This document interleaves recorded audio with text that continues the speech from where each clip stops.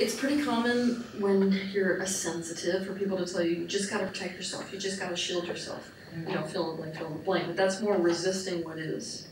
So what happened way back when, you know, I'm like extra sensory. It's like a disability. It's not really an ability. So it's like functioning day to day life is freaking hard for me. So my mother ended up putting me on this plane to China because she was like, I can't deal with this child, and only people in the East know what to do. So they put me in with this guy who's a 5-star general in China, and he is a master of Qigong.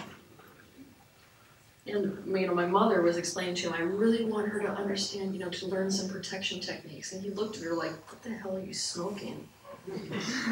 And he was basically explaining through a translator who spoke no English that it's pretty much the worst thing you could do as an energy worker, both for the planet and for yourself. So he challenged me, and he's like, okay, I'm going to take you to the busiest train station that we can find in Beijing.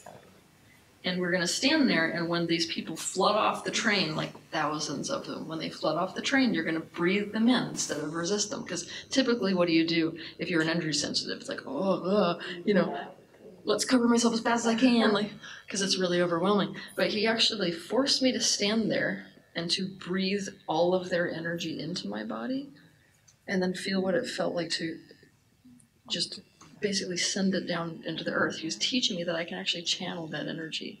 Not only that, but I can expand wide enough to take it all in. It was this awesome lesson that basically one single human can swallow the universe if they want to.